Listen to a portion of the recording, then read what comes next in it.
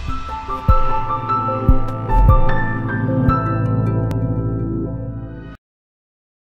student, welcome to my online lecture series of Basics of Automotive Systems. My name is Kalal from LJ Institute of Engineering and Technology. So today I discuss topic number 1, in which 2 points are left, that is a front engine, rear wheel drive and 4-wheel drive. So today we will discuss these 2 topics and complete all-wheel drive train. So in previous lectures we discussed the front engine, front wheel drive. So 2 drive system is remaining. So let we discuss first front engine, rear wheel drive. What is the front engine and rear wheel drive? Okay, so let me understand front engine, rear wheel drive. In this drive system, the engine are mounted in the front axle or front side of the vehicle, and power is transmitted to the rear axle with the help of propeller shaft by differential, through differential to rear wheel. Okay, so I hope understand these things, front engine, rear wheel drive. Okay, in this drive, let's show in the figure. This is our engine. Power is produced from this engine and transmit to the gearbox with the help of clutch. Okay, with the help of clutch.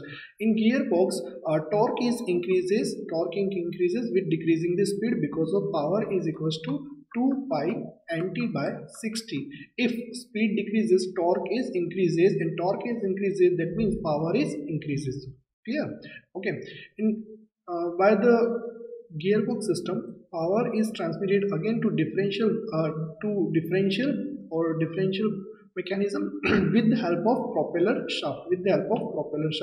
Propeller shaft is nothing but it is a rotating shaft which connected with the help of 2 hook joint or universal joint, because hook joint or universal joint is nothing but it is used to transmit a power at some angle. Okay, at some angle, that's why I used a hook joint. Okay, it is a one type of coupling system. Hook joint is a one type of coupling, and the design of hook joint or coupling design is a study in the machine design. Okay, now differential is used to transmit power to rear axle shaft to the rear wheel.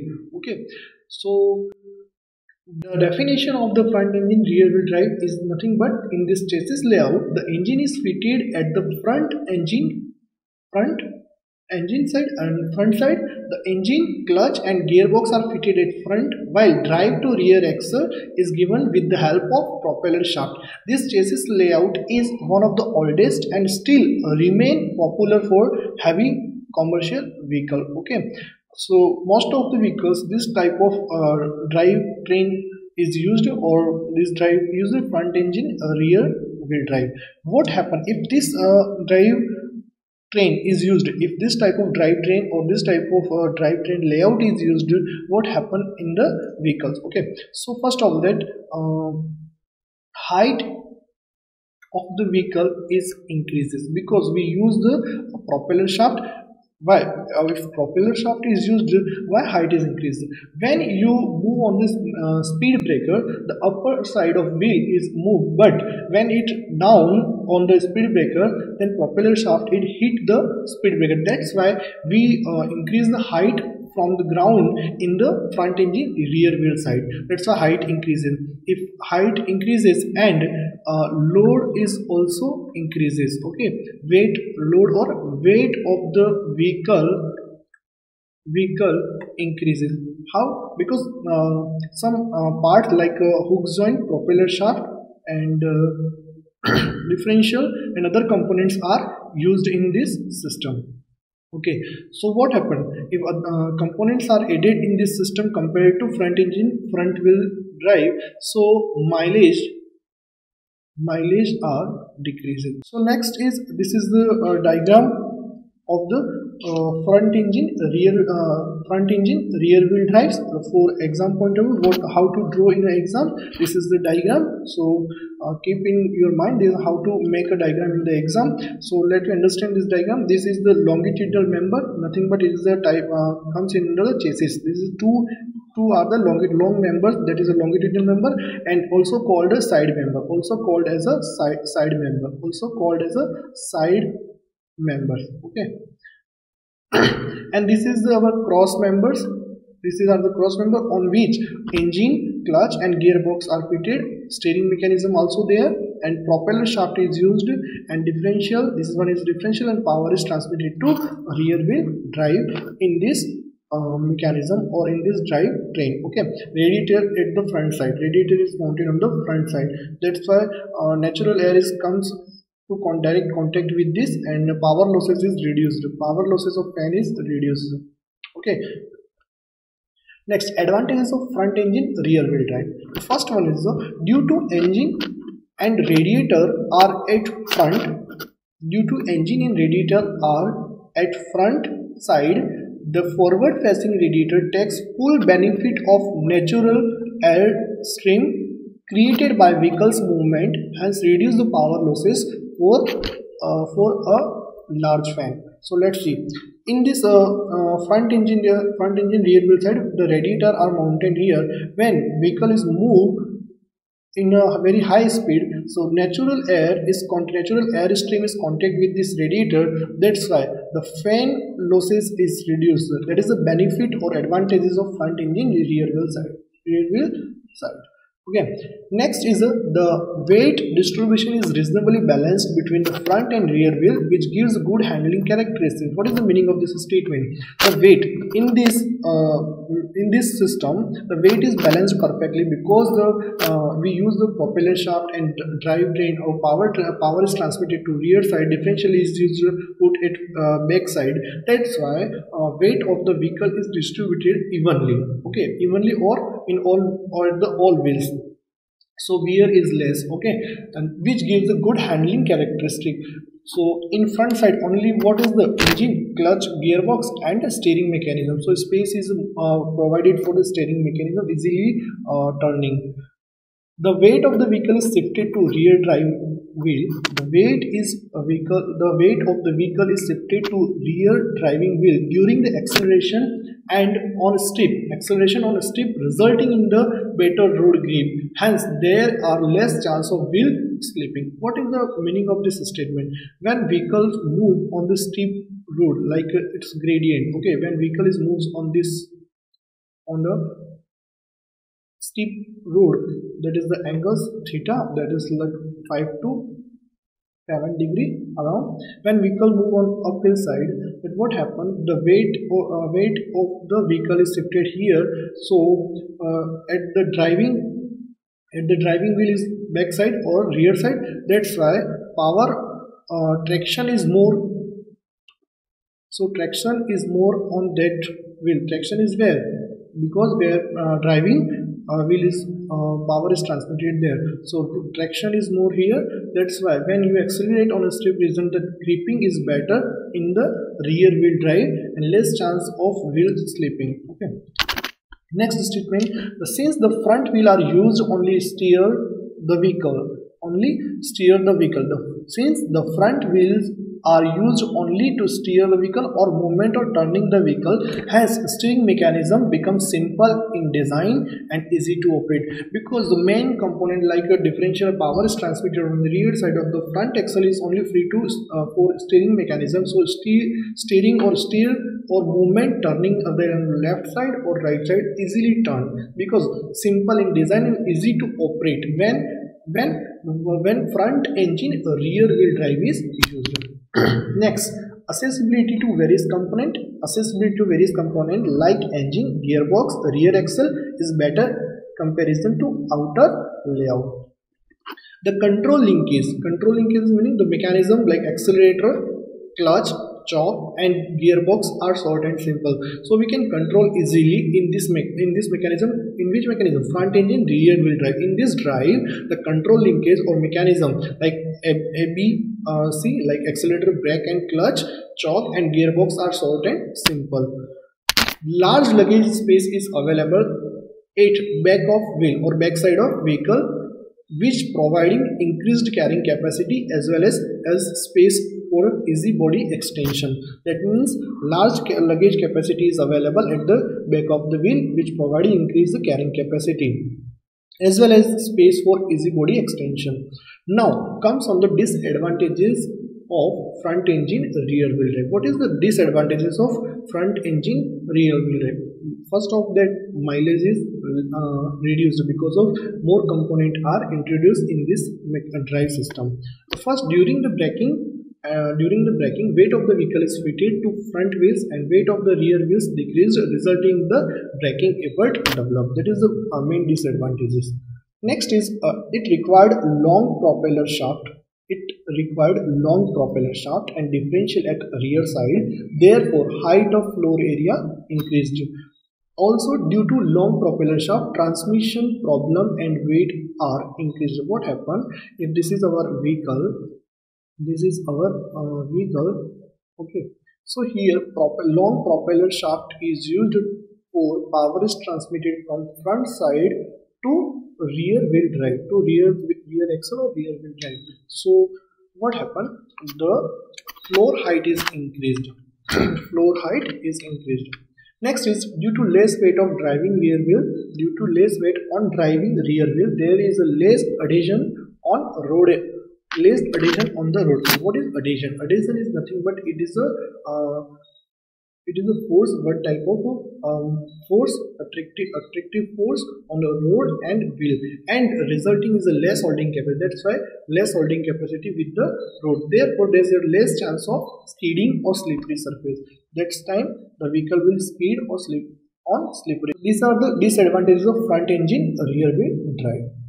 Next is rear engine rear wheel drive. This is the very common phenomena which you see in the market. The Tata Nano is a one type of rear engine rear wheel drive. Your buses, city bus are also rear engine rear wheel drive, where engine is mounted on the rear side and power is also transmitted to rear wheel axle or rear wheel.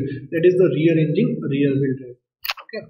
In this chassis layout, engine is fitted at the back and drive is also given to the wheel. Okay, this arrangement eliminated the necessity for the propellers. By using of this drive, we eliminate the propeller shaft, hook joint, and extra other parts. Okay, which required in the front engine rear wheel drives mounted near to the drive wheel. The passengers are kept away from inconvenience like noise, heat and fumes because engine at backside. So in this, what happened? This is the disadvantages of this type of drive. The passenger are kept away from, because it's a seat away from that where engine is put, because of their noise increases, heat and fumes because engine at backside. Okay, you can analyze in your city bus also, where engine is fitted at backside, where fumes and heat, where much more heat is induced at backside because the engine is fitted at backside. Okay, what is the advantages of rear engine rear wheel drive? First one is a short drive line, because engine, gearbox and final drive can be built into a single unit, because it final drive, gearbox and in front engine front wheel drive it we called as a trans axles. Okay, a majority of weight at the rear of the vehicle gives improved traction, because more and more weight are shifted to rear side, and that's why traction is increased during hill climbing and acceleration. It has a simple drive shaft layout compared to front wheel drive. Drive shaft is a very simple compared to front wheel drive layout. Effective rear wheel braking is possible with this layout.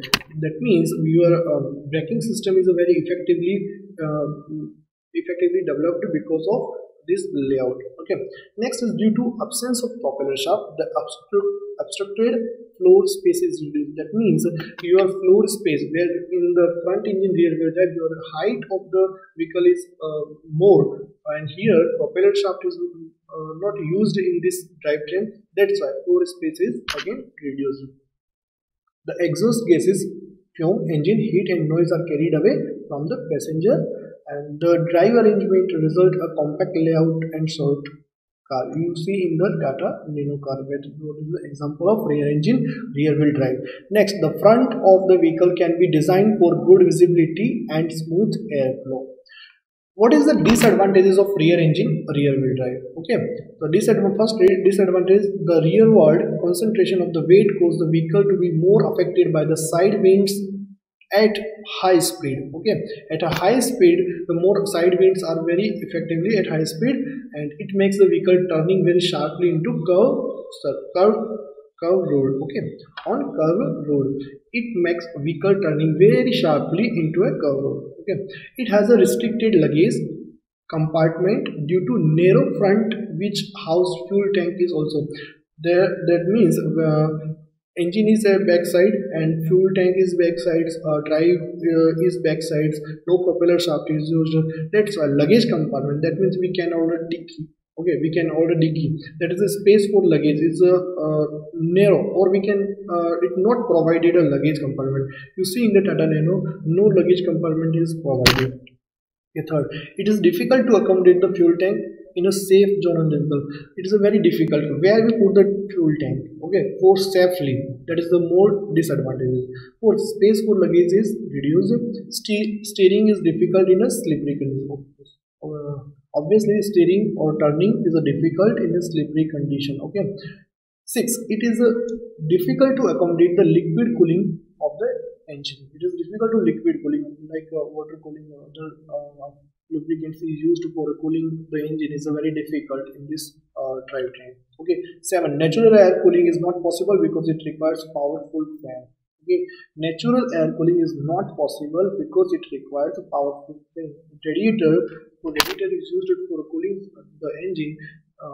Where natural air cooling is not possible, that's why we use the powerful fan to movement of air. Long linkages are required for engine, clutch, gearbox and control. Next is four-wheel drive. The next and third one is the four-wheel drive. Why four-wheel drive is used? First question is why we use the four-wheel drive. First of all, what is the meaning of four-wheel drive? Four-wheel drive is nothing but the power is transmitted to four wheels of the vehicle. Okay, if we have a 4x4 vehicle, okay, that means the vehicle have a four wheel and power is transmitted to four wheels or rear four wheels. That means on rear side and front side. But sometimes it is categorized into two parts: four-wheel drive and all-wheel drive. Okay, what is the differential between these two, all-wheel drive and front-wheel drive?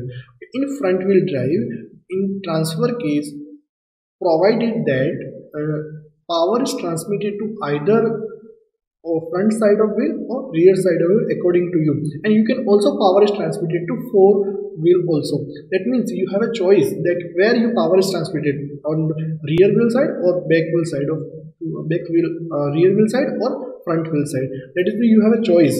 Okay, you can transmit on a rear wheel side of wheel, front wheel side of wheel, or either four wheel. Okay, but in all wheel drive, power is transmitted completely in all wheels. Okay, no choice to transmit a power on rear side or front side. That is the main difference between four wheel drive and rear wheel drive. So question is that why we use the four wheel drive? Okay, to get enough traction between wheel and road. What is the traction? Traction is not the ability of power that transmit to the wheel to road. That is no losses of the power when it transmit to wheel to road. That is a traction. Traction is a we can understand, like for understanding the gripping capacity or how much power, the maximum ability to transmit a power from wheel to road surface. Okay, sometimes if it is slippery surface or slippery surface or in a hill surface where power is not fully transmit to wheel to that surface, that means traction is less. Okay, that's why we use the tractor type wheel. Okay, just an example, you wear tractor shoes like a woodland of tractor shoes, that is the means the traction is more with the road. Okay, for walking on a surface, that's why we use the tractor shoes. So by using of that shoes we can walk easily on the hilly surface or slippery surface. To get enough traction between wheel and road, we use the four-wheel drive. That is the traction. Okay, to move vehicle on slick surface, dirty slippery road and sand road and snow muddy roads etc., we use the four-wheel drive. Okay. Next, this is the theory for the four-wheel drive, so you can read easily and understand what is which I explained in again. Four-wheel drives 4x4 and 4WD refers to axled vehicle drivetrain capable of providing torque to all of its wheels simultaneously. Okay, all of wheels simultaneously. So that means power is transmitted to all wheels. It may be full time or on demand. It may be on full time or in demand and is typically linked via transfer case. Transfer case is nothing but it is a mechanism to equally divide the power on rear side axle and front side axle. So use the transfer case. Okay. Next, what is the advantages of four-wheel drive? Increased traction is obtained in slippery surface. First, more traction is obtained in slippery surface, more balanced axle load distribution, because load is evenly distributed when four-wheel drive is used. Even tire wear means tire is wear equally on all wheels. Okay, so rotation of wheel is not much more required because wear of is equally or even. Okay, disadvantage of four-wheel drive. Weight of the vehicle increases. Obviously, transfer case are used to propeller shaft are used to power transmit on rear side and front side. That's why weight of vehicle is used. Cost of vehicle, obviously your component is increased, manufacturing cost is increased. That's why cost of overall vehicle is increased. Maximum speed of vehicle is reduced. You can't achieve maximum speed.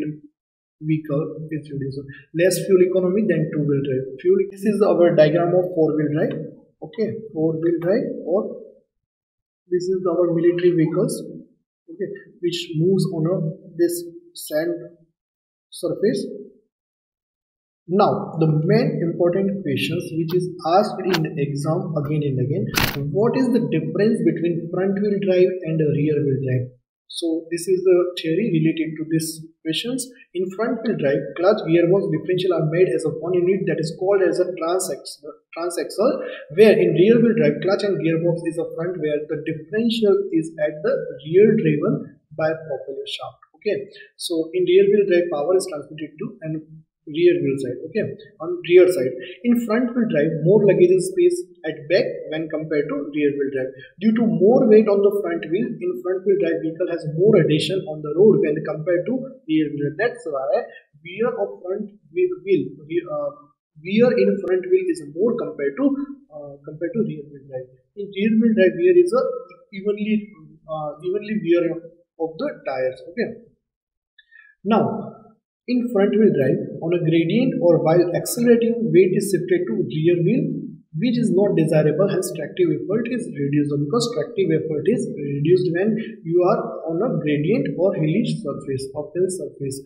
Due to more weight on a front wheel, in a front wheel drive, the steering is hard. Okay, because all the mechanisms are mounted in the front axle side. That's why steering is hard. There is always understeering mechanism, understeer, where means according to your turning not achieved, that is the understeer. Okay, in front wheel drive, the weight on a front wheel is more compared to that in rear wheel drive. Okay, thank you so much. So we completed all drivetrain till this video. In next video we will discuss the performance of the vehicle, what type of resistance occurs on the vehicles. Okay.